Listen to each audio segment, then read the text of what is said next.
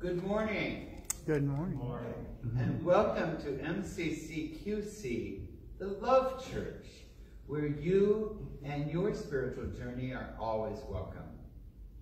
Today I extend the soaring peace of Jesus to you. Please rise in body or in spirit as you are able and join me in today's call to worship. Praise God who has showered us with love. Even in the dark times, God protests and guides us. God has blessed us with a magnificent world. In If strife should assail, God call us to the people of healing and action to help others. Come, let us worship God who is always with us. Let us praise God that through all our trials and triumphs, God's love brings us hope.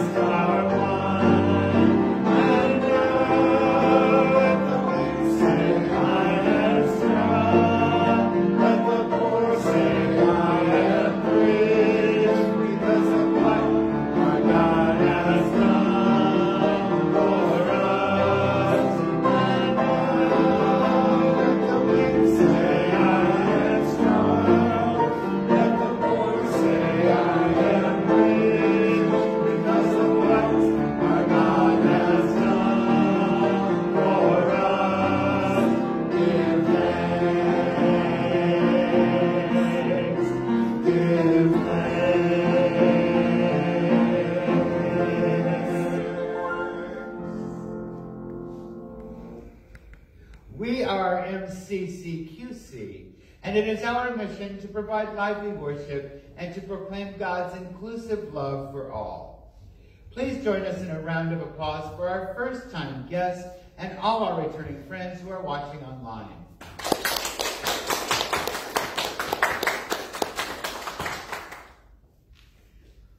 In this time of COVID, the way that we share the peace varies once in a while. Today, we are going to share the peace of Christ with a holy kiss. So if there's no one in the room with you, you can look at the camera and know that the kiss of Christ has been passed to you. Peace be with you. Peace be with you. Peace be with you all. And also with you. This is the first Sunday, and so we honor those who have special days during the month of February. Do we have anyone present here who has a special day during the month of February they want to share? If not, I will tell you that it's my son's birthday during the month of February, so I'm glad for that. And all of those online who have special days, we want you to know that we are celebrating you right now. Let us give recognition to those who have special days during this month. Please join your, extend your hand in a sign of blessing. Let us pray.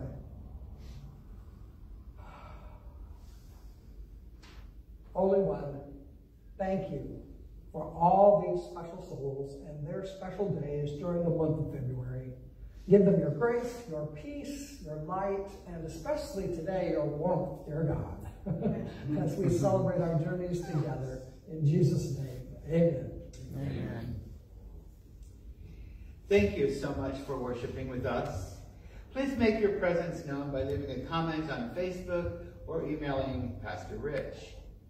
Despite this horrible pandemic, we continue to be the church. Praise God. Amen. And thank you for your support. It is much needed. Please start or continue your commitment of tithes and offerings to this faith community as we tear down walls and build up love.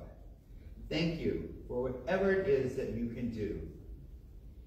We also need your email so that we can send our weekly prayers, events, and inspirations to you. You don't want to miss it. Exactly. And I have a couple of extra announcements today. First of all, I want to say thank you for the flowers on the altar that are from Michelle Nixon's funeral. And we're glad that Dan has allowed us to enjoy these this morning. We need some bright color in our lives, and they make it. And I also want to say that next Sunday, there are two special things happening. The first is we're having drive-through communion. So for all of you out there who wish to actually see face-to-face some of us and receive communion in a COVID-safe way, that will be from 12 to 1 this time after service, from 12 to 1, right here at MCCQC drive-through. Tell your friends, all are welcome. And secondly, after the service, or right at the end of the close of the service next Sunday, you're no longer going to see these golden curls. Linda is going to do her thing. So you don't want to miss that. We'll have fun with it.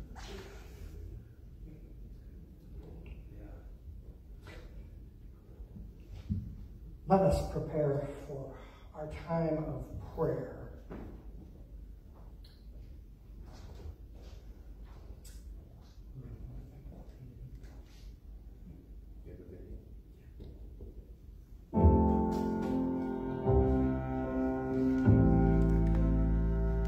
Gave us these bodies, and you called them good.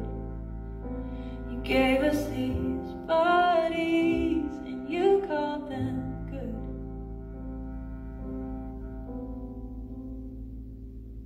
We are easily damaged. Have you seen the scars? That's just scratching the surface. More beneath where those are. You gave us these bodies, and you called them good.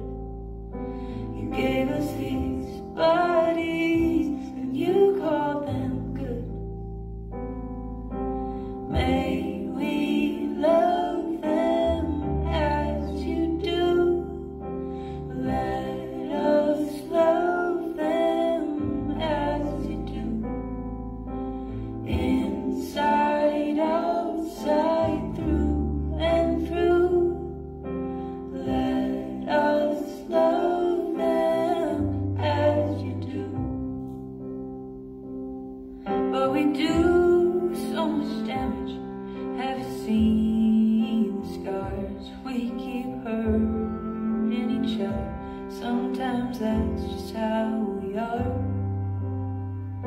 You gave us these bodies, and you called them good.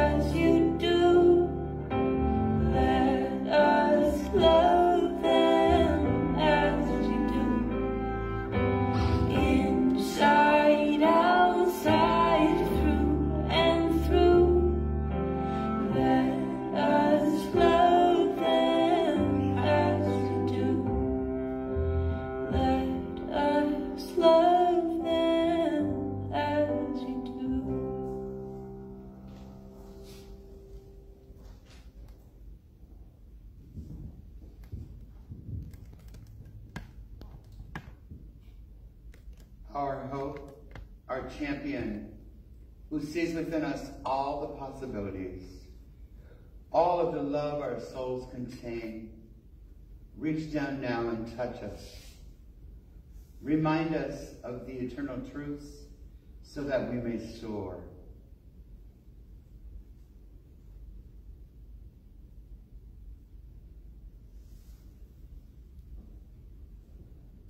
Creator God, who is in us and all around us, help us to look within, to quiet all the other voices shouting at us to do things and to pass judgment.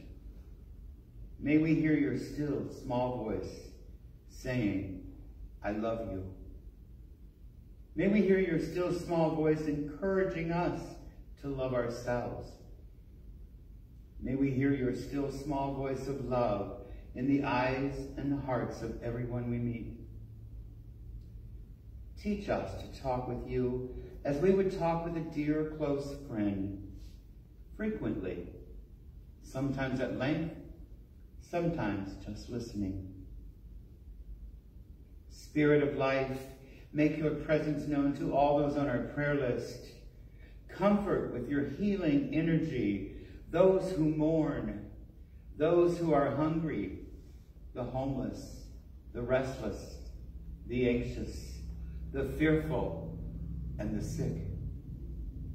Show us our part in the healing process as we ask that your will be done in all our lives. Great teacher, give us the courage to reach out in love and to mount up on eagle's wings. Hear now our real cries as we lift our prayers to you. Prayers for Michelle Heaton for healing. Scott Beaker. Chris Colin and his family.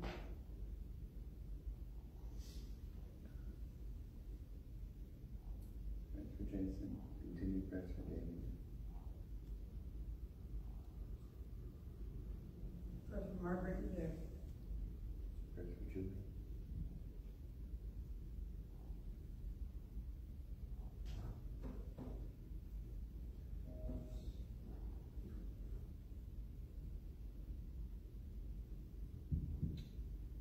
We thank you, O God, as in your many names we pray. Amen.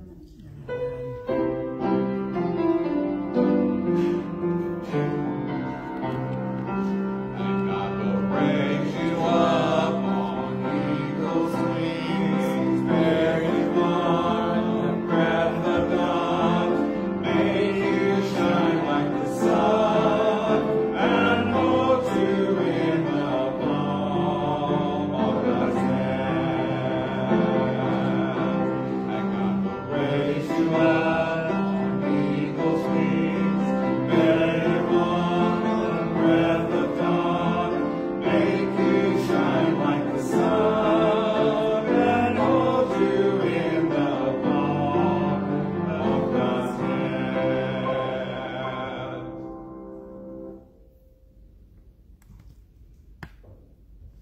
Hear now this reading from the book of Isaiah, chapter 40, select verses. Have you not known? Have you not heard? Has it not been told to you from the beginning? Have you not understood from the foundations of the earth? It is God who sits above the circle of the earth, and its inhabitants are like grasshoppers, who stretches out the heavens like a curtain and spreads them like a tent to live in, who brings princes to naught and makes the rulers of the earth as nothing. To whom then will you compare me, or who is my equal, says the Holy One. Have you not known? Have you not heard? The Lord is the everlasting God, the creator of the ends of earth. God does not faint or grow weary, whose understanding is unsearchable. God gives power to the faint and strengthens the powerless. Even youths will faint and be weary, and the young will fall exhausted. But those who wait for the Lord shall renew their strength. They shall mount up with wings like eagles. They shall run and not be weary. They shall walk and not faint.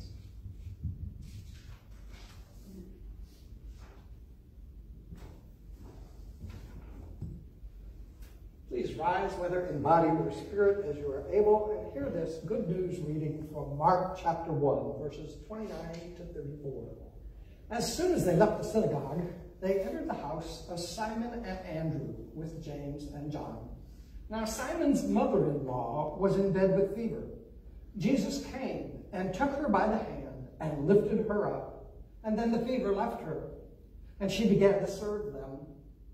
That evening at sundown, the people brought to Jesus all who were sick or possessed with demons, and the whole city was gathered around the door.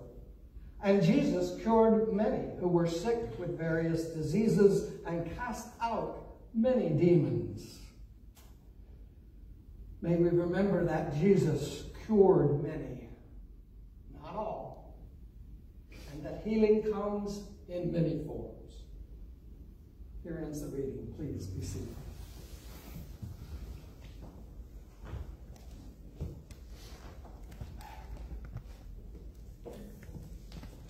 On eagle's wings. Did you know that the lead singer of the Eagles was arrested by customs? Apparently, he was trying to smuggle exotic animals into the country. Turns out, well, exotic animal parts. And it turns out, that you can't hide those lion eyes. An eagle and a pony walk into a bar. The bartender comes over and the eagle says, "I'll have a Budweiser, and my friend Pony here will have a gin and tonic." The bartender says to the pony, "Why do you let that eagle do all of your talking?"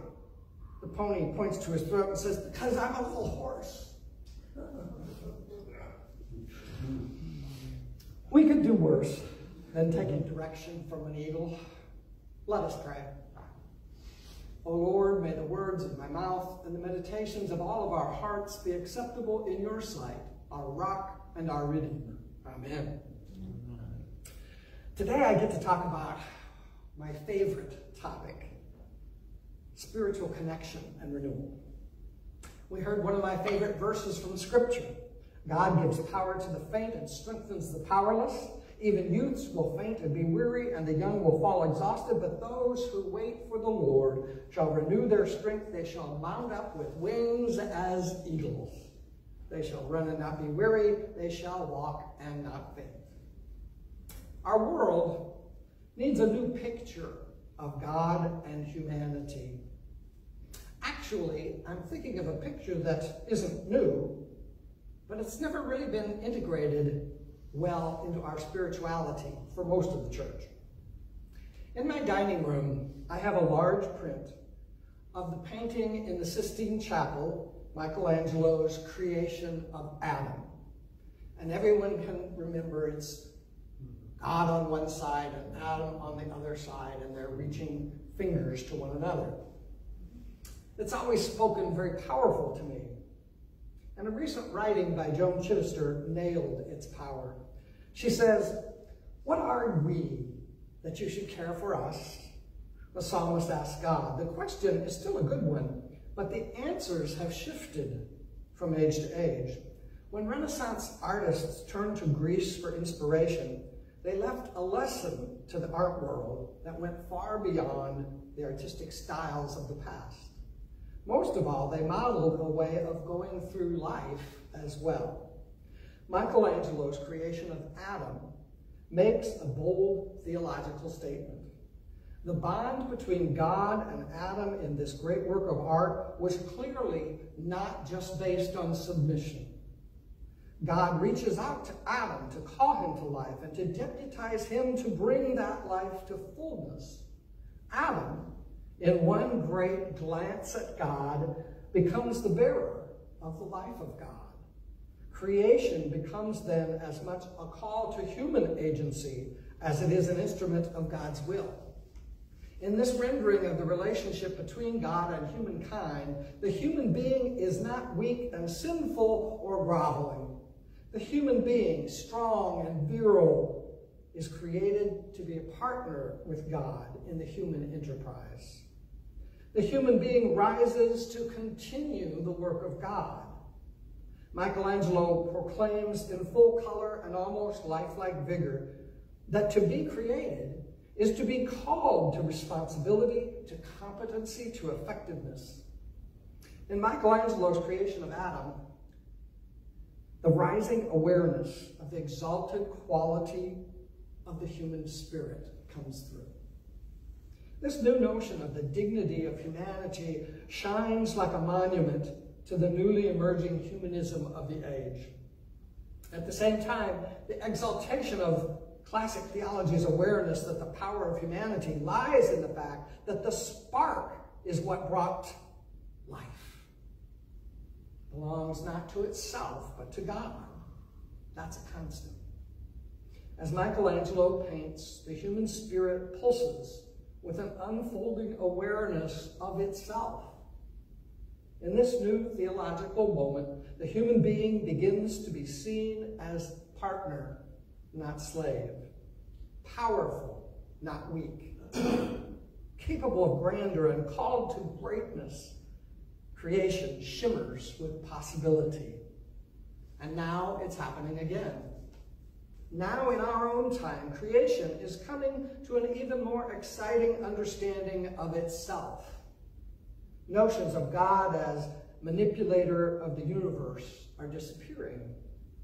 Now the Creator God, according to the science of our time, is understood to have seeded the heavens with life and then allowed the universe to work itself out for the most part, to become life-generating, to refuse to wait to be rescued from the evils that creation itself has created. Our time, too, is a monument. It's a moment to take a look at our relationship with God, with the human race, with the world. It's a vibrant and vigorous and visionary world in which whole new concepts of God are struggling to live, and people are struggling to connect. It is a time of new creation. It requires us to rethink everything that we've been taught about human beings and God, and then think again. We must, it seems, not only develop a new picture of God, but we must develop a new picture of ourselves, of humanity. And it's well due in this time of our COVID pandemic. It becomes clearer and clearer in this new picture of humanity how God cares for us. Today, God calls the church to do the same, to be co-partners in creating a world where everyone is loved. God continues to offer us hope no matter how much sorrow we experience, and God continues to push us forward into missions and ministry when we would rather just curl up with our popcorn and Netflix. There's an urgency to the good news of spiritual connection and healing. People need connection, especially now. When we feel weary, we all would rather default to the familiar, or as Jonah did, sit under a tree and wait for things to pass. But Jesus instead tells us, more than ever, this is the time for mission. This is the time for healing. This is your chance to proclaim hope for a different future. Don't let the doldrums keep you from being who God designed you to be. Don't let the familiar keep you from doing the spectacular. In Jesus' name, amen. Amen.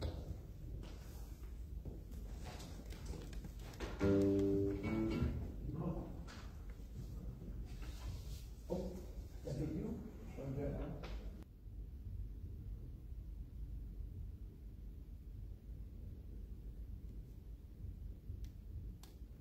Thank you, Father Marley.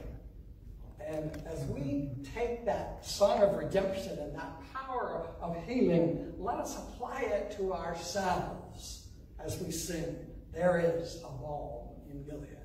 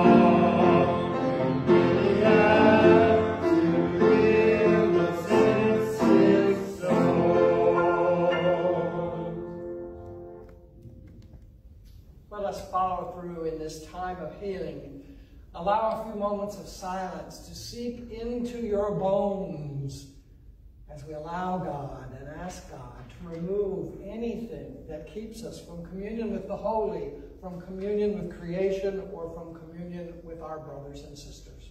Let us pray.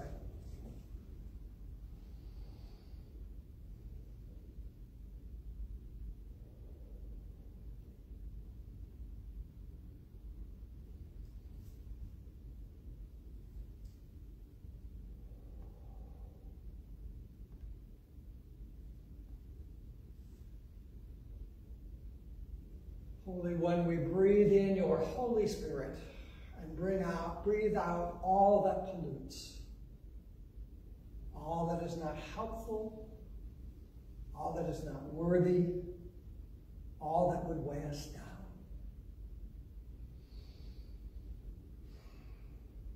May the only tether attached to us be the tether of your Holy Spirit, as together we pray in the manner Jesus taught his own disciples to pray. Our Creator, in heaven and all around us, holy is your name. Your kingdom come, your will be done, on earth as it is in heaven. Give us this day our daily bread, and forgive us our sins, as we forgive those who sin against us. And lead us not into temptation, but deliver us from evil. For yours is the kingdom, the power, and the glory forever. Amen. Hear now the good news of Jesus the Christ. No matter where you've been on your journey, where you find yourself right now, or where you think you might be headed, our God is a God of love and forgiveness who runs to meet you with open arms. In the name of our Creator, Redeemer, and Holy Spirit, you are forgiven. Thanks be to God. Amen.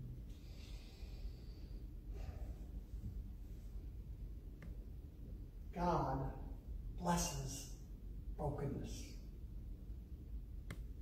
On the night that Jesus was betrayed, he took bread, blessed it, broke it, and offered it to his friends, saying, "Take, eat, this is my body given for you.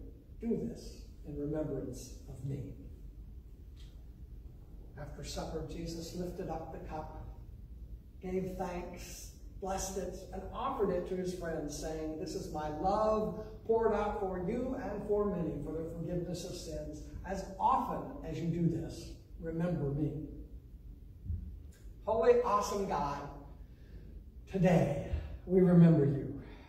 We give thanks in the many ways in which we receive and understand these simple elements of fruit of the vine and fruit of the field, or fail to understand them at all. May they be soul food for our spiritual journeys. In the name of Jesus, the joy giver, amen. And included in that blessing is whatever elements you might have in front of you that you would like to share during this time of Holy Communion. All are welcome.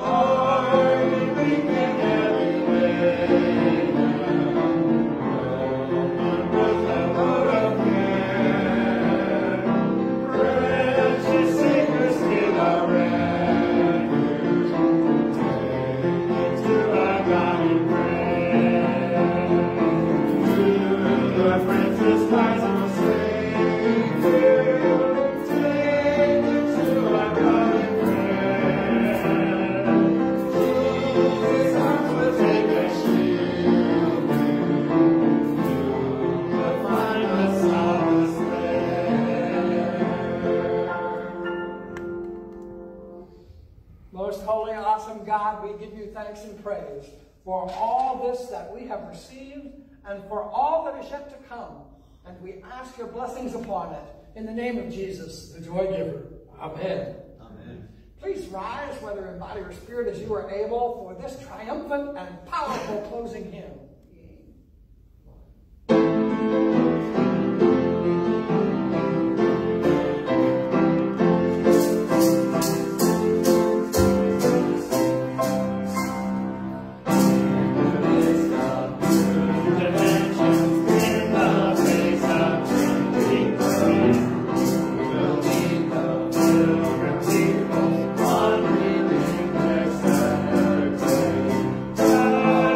Go